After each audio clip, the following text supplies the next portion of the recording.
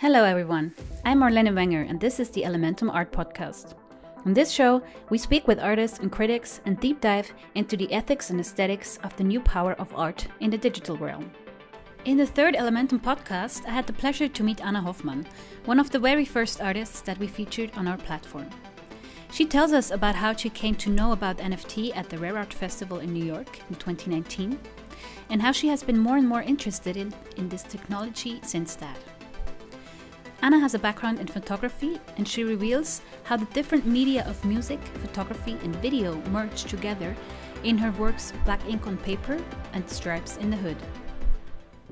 Welcome to the new era of art. Enjoy curated and limited edition art and start your personal collection today. Elementum, your new home for discovering art. Hello everybody, I welcome you to this third edition of the Elementum podcast. I'm here today with Ana Hoffmann. She's a contemporary artist based in Zurich. She studied at the university first, sociology, right? And then she did a BA in fine arts at ZHDK here in Zurich as well, with the focus photography. And then she worked as a freelance artist in between, and she's currently in her master studies fine arts also at ZHDK, and also working at the F&F School of Art and Design, right? Hello. Hello. Yeah, I work part-time at the F&F School for Art and Design as an assistant, and also I teach there some projects in photography and video. Nice. Yeah, very nice to have you. Thanks for being here. Maybe we just start right in, because you were one of the first artists that were actually featured on the Elementum platform. So one of the first works, and so it would be very interesting for us to know how you became involved with the people from Elementum, and how did it all get started? Maybe we can start here. Yeah, I was invited for a conversation at that time, and the platform was introduced to me. So at that time, I had no idea of NFT and blockchain and cryptocurrency. That time was 2018 or 19? I think 2 years ago around. Yeah. Mm-hmm. So yeah. So I had this conversation, and I was very excited about it. And I think in 2019, 2 years later, I went to New York as a part of a studio grant from the city of Zurich, and there I was invited to the Rare Art Festival. It's an art crypto festival to show my work there, which I represented on Elementum art. And that was really something completely new for me, this festival. It was kind of a aha experience. The spark jumped over there. So it was a very heterogeneous, colorful mix of people from very different backgrounds. There were the IT people, the engineers, the business people, but also the gamers. So yeah, so very heterogeneous. So and then two men who also spoke in front of the people went to me and explained me the whole crypto art world and blockchain and everything. So for me it was very sci-fi at this moment, but also very exciting and somehow very elusive and abstract and yet a very a whole new world. So I was very fascinated, and especially since I generally find the increasing merging of technology and art exciting, and I'm a very curious person. Yeah, so and from then on I was actually interested in the topic. Then I also bought bitcoins by myself a little bit. And do you still have them now? The interesting question. Yes, I still have them. Yeah, I bought at a good moment, but not so many. Good for you. Good for you. Yeah. And for several months now, I've been offering works of art via NFT on Elementum. But I'm really not an expert in the field when it comes to technology and the topic. So I also scratch at the surface myself and slowly try to approach it. but it's also something that you have to deal with in order to like really understand it, I think. Yes. So, and at the same time, I find it very interesting that you cannot really grasp it. So it kind of stays abstract somehow. So I think, we only, I think it's. I have the feeling that it's like this, that the case that you just described, it's going to be like this for many artists from the visual art fields, because so many people who are actually dealing with NFT come from a different direction, and so there's some inhibitions from the visual art field. But I mean, for us, for Elementum, it's super nice that we have people like you who are curious and who are really willing to go inside this new technology and to really explore what it offers. And maybe now you have made some experiences. Could you tell us maybe a bit how you see it from the perspective today? Like, what is interesting? Where did you profit? Or maybe also where you see the problems? And what about this technology, about the platforms, about the development? We have seen now that it's become this spring, it's become a super huge hype, and NFT has been in everybody's mouth, which makes it easier for some people like me who don't have to explain what NFT is to everybody. But also, maybe there's some pitfalls that we don't see yet. What do you think? Well, I always compare it a little bit to painting. There, somebody like an author of the painting signs it, and the work has a character of originality. So the author is clear, and you can sell the work that way. And the same thing is now happening with digital work, with digital work of art. It's kind of a digital signature which gives the work an authenticity character. So it becomes tradable and no longer falsible. And digital art is a very big field. It's getting bigger and bigger, and in my opinion deserves just as much attention as a classical discipline like painting or sculpture. And this idea is it's nothing new. For example, in photography, we could make like many editions, but to make it more authentic or original or exclusive, we make like, for example, 5 editions. So the idea is nothing new, but just the technology of the blockchain is new. So so in the end, it makes digital art tradable. So this I find very interesting, like the technology behind it. And another important factor, which is also new, you can sell the work to someone that you can sell the work, and this person can resell the work, and you always get like it's money like of it. Yes, it works like Suiza, right? Like with music, you have if you have the rights for a song, and then every time it gets played, it's not exactly the same, but it's kind of a similar effect that is created. Yeah, that's true. So it's called the secondary market. So this is very new, and you can resell the works and still get a share.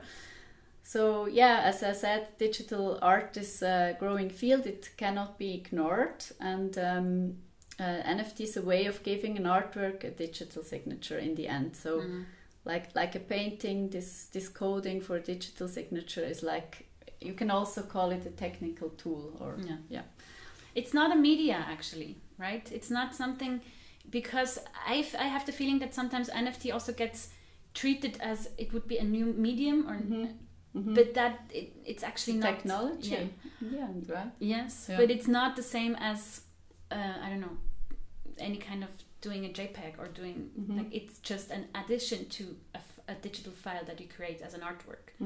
So maybe this is also another layer. Yes. So, and what I also find very interesting about this scene, it's very like people come from all different backgrounds. It's very, as I said before, heterogene. I think this is really good for the art world. So to open up a bit, a little bit, to open up. To mix Have you? What are the reactions maybe within the art world, when you tell people or your friends, like, well, I'm now on this NFT platform, how do you think people are reacting in the art field or photography field where you mostly live? I don't know. Is there skepticism, or are people equally curious that as you are, or how do you think the whole art world is reacting to it right now? Well, for many people it's very abstract, and I hear at the moment more negative voice about it.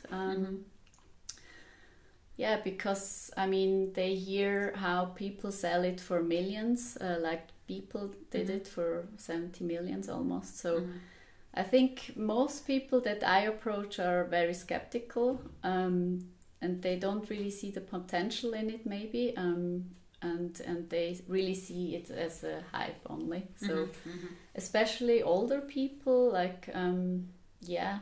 So for example, the teachers at ZZK, do they even like talk about it, or is it a thing in school? Or well, I mean, they are sometimes a bit like, because they were also in the 90s, how do you call it? Network art. Yeah, I also exchanged ideas with artists who were part of the network art in the 80s and 90s when the internet came up. And they said there was always also this euphoria. Now the art market is being revolutionized, institutions bypassed, and art is becoming more democratic. But in the end, they found the logics of the art market never changed, and they were like upset. And they are always a few and the same who are represented in the art market. The art market is also always referenced to itself, and few new stories arise. So I don't know whether the art market itself will really change in a groundbreaking way, but I definitely see the potential of the technology for various changing steps. So it remains exciting. But yeah, I mean, it could be a positive point that it's more democratic, but in the end it's kind of the same logic represented from the analog art market to the digital. Like in the end, like curators pick the best artists, and it's also needed because otherwise we have jungle. we see what's happening on all the biggest platforms, OpenSea and Rarible and stuff like this, which are huge. But then again, from the art historical or maybe artistic point of view, these is what I found the least interesting ones, because you don't even find a way. Everybody is there, and it has the democratic aspect. But as you say, I also see that this is going to be the crux. How do we navigate between this very problem, and where do we find like a nice way out, or what's going to be the solution for this? It's still a subculture right now. You don't quite see through it yet. Either it silts up again, or it becomes mainstream, or it maybe stays in such an in-between space. In any case, I find it very interesting if discourse develops from this, that the topic is also dealt with at art schools, for example, or what kind of exciting new works of art emerge when more and more artists deals with them, or with the topic, or make NFT. It is important that you try out things now that has a lot of potential, I think, even if you work as a community, collaborate, have common visions, cross disciplines, and exchange ideas.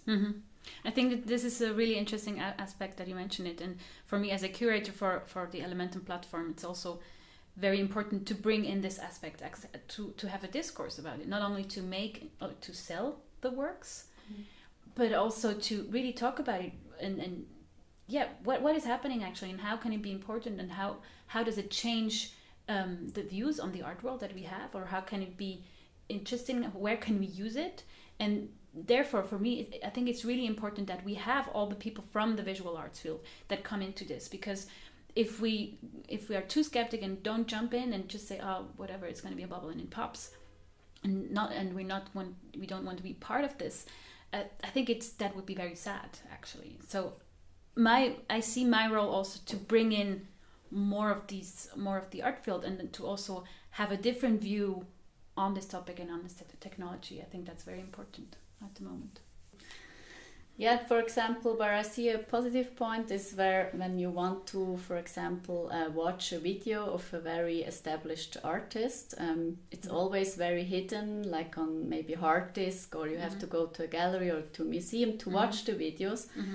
And maybe with NFT, you have more access to videos, because people are less afraid or to share it. To share it on. Yeah, it could be a huge asset to make all the archives available, actually, that right now are hidden somewhere, as you say, on drivers, lost, never to be found again. Yeah, could be a real potential for this. I agree. Yeah, and maybe a third point that I find interesting is, of course, we know it all, the original ideological idea. In the 80s, the cryptocurrency was founded as an idea by anarchists who wanted to bypass the institution. So that goes, same, like hand in hand with this democratic thought, I think. But just to refer to this very in the beginning idea of the anarchist. So very nice. Maybe we can go now directly to your work and talk about your artworks that are represented on the platform. Yeah. What's it? When you went to New York, you exhibited in New York at the fair, right? Yes, exactly. Which work did you show there? It's not here. Okay. Yeah. So but I can explain the ink work. Yes. So I come also from a sound background. So I played in clubs and DJed and also produced music for a long time. You still do that? Yes, a little bit, but now it's a bad time for DJing. So cool. Very nice. In this video, I produced first a song. I had the song, and I looked for a way to visualize my work. And the focus was on the interweaving of the inorganic and the organic. So today I actually see it more as a music video. It was also released on a label. And for me the video fits very much to this platform because it's somehow symbolic of the digital influence in our lives. We are constantly connected in one way or another. The analog and the digital are seamlessly connected. So the digital influences almost every everyday situation. It may also no longer be important what is analog and what is digital. For example, Tinder, we meet each other on a digital platform. In Tinder, digitally, we exchange messages and then we meet in real time. And what happened before in the digital world really influences this meeting. So it's very entangled, and I think it's also not anymore so important to distinguish digital and analog. And so in the end here you cannot separate anymore the music and the ink. It's kind of becoming this unity. Yes. So from basically what happens for people who can now not see the work, it's a spot of ink that is placed on a white underground, and then from the beats of the music, from the sound waves of the music, there's little spots, or the movement starts, and the ink is kind of dropping or jumping a little bit. Or how would you describe it? Yeah, that's a good word. Jumping or dancing, like the little ink dots are dancing to the beat, and then you have two different views. You have one view which is from the side, like a panoramic view, and one side which is kind of a top-down bird's eye view to the same ink spot, right? Like an overview. From above. Exactly. And I also made a rare edition. It looks like Mercury a little bit. You just flipped the colors? Or did you actually do it with mercury? I don't say. It looks really very real. Yeah. No, I mean, it's at one point you decide for different editions, different prices. So therefore I made a rare edition. Yeah, and we also see, maybe I can also explain stripes in the hood. So actually this work was originally a photo work, and out of it I made a GIF. It's about the free circulation of images on the internet. They are adapted, transcribed, copied, archived, and so on. So it's also about the mass distribution of images, mediality and materiality. And similar to these processes on the internet, I continue to reproduce an image with various reproduction processes, and thus morphed and continued the images like a kind. Just to explain, morphing is a target image that is as similar as possible, is created from a source image, so you can always continue with it. Yeah, morphing. So yeah, I think in general you can say the digital thinking is very anchored in me. I grew up with the internet as a matter of course, but the reference to the analog, the material, the tangible, the haptic is still very important. So and it's also shown in my video work. Do you still work in photography? Yeah, I do. Yeah, I still make a lot of collages. I'm also working on a collage series at the moment. Yeah. Will we see any of that maybe on Elementum or? Maybe. Maybe. I don't know yet. Yeah. I just had a duo exhibition with a physician in Glarus, Gepäcksausgabe. And there I work with a new material, plexiglass and metal. So it was a strong collaboration between me and a scientist. So what we basically did is we transfer, I mean, she's looking at every day at non-living objects, particles based of plastic, metal and glass. And the goal is that she, through heat, electricity and light influences, the particles should move like bacteria. So in the end, maybe in the very, very future, like I don't know how many years, it's a way to reproduce cells in the body or to use in medicine or whatever. And what we did, we kind of, these movements, these very anti-figurative movements, which we don't really understand, we adapted, also copied, transferred it or translated it to plexiglass plates. And this also happened through an algorithm, like in the end it was a laser cutter. So we lasered those movements in fluorescent plexiglass plates. Yeah, so nice. So we will go and watch. Yeah, very cool. So yeah, I'm trying also not only video photography but also new materials. Yeah, it's kind of a turning point. Also, this exhibition a little bit for me. So let's see where it goes. Yeah, very interesting. Yeah. I think with this we end this little short insight. Thank you very much, Ana, for sharing with us. Thank you. And we hopefully will see more of you on the Elementum platform or anywhere else. Thank you. Bye. Bye. This was the Elementum podcast. We hope you enjoyed this episode. Visit us at www.elementum.art and start your own art collection today. Thank you for tuning in and see you next time.